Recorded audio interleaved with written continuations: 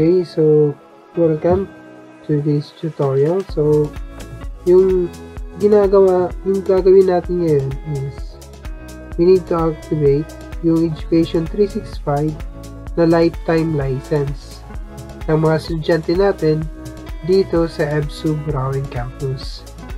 So we need to search Education 365.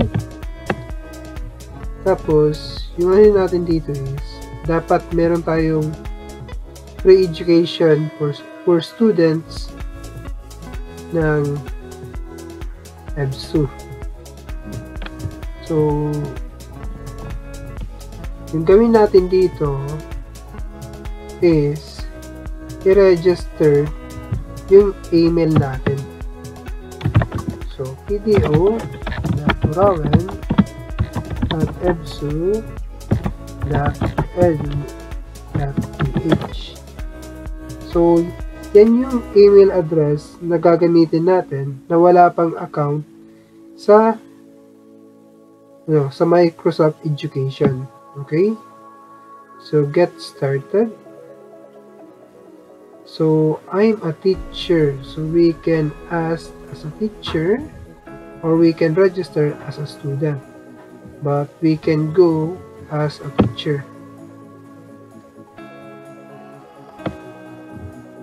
Then video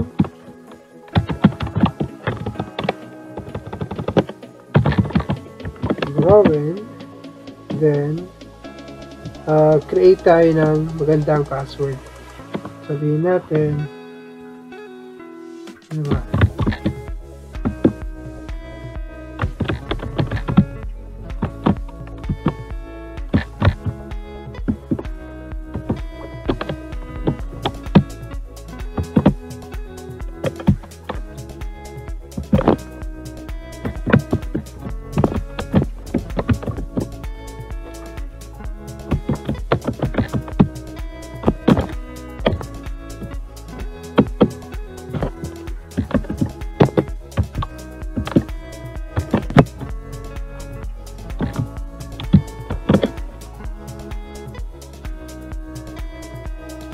Tapos, yung verification code na dito is tapos punta natin si PDO sa email natin. Kung may pinadarang verification code si Microsoft Education. Okay, nandito nga. So, Azure 3734764. So, copy na lang natin.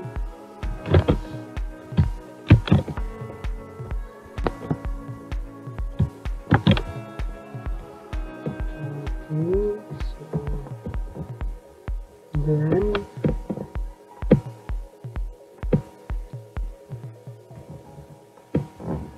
para makaregister siya dyan.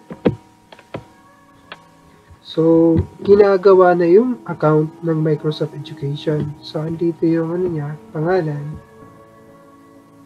Okay, save lang natin. So, it will lead us to Microsoft Education. Yun. Welcome. So, we're so glad you're here. Welcome to your new office, PDO. With Office for Education, you can create, organize, and collaborate with your students all in one place. Create and store lessons, homework in the cloud.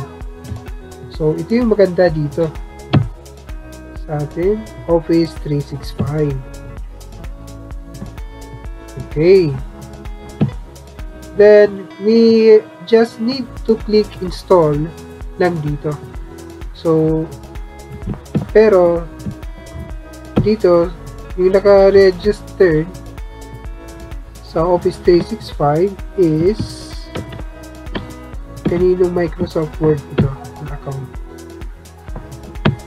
So, try to check kaninong account ito.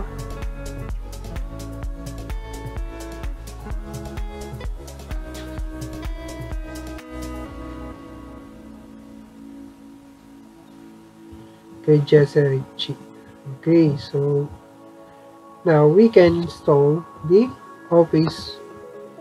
So sabihin natin bago to, but since hindi to bago, hindi siya applicable na dito ngayon.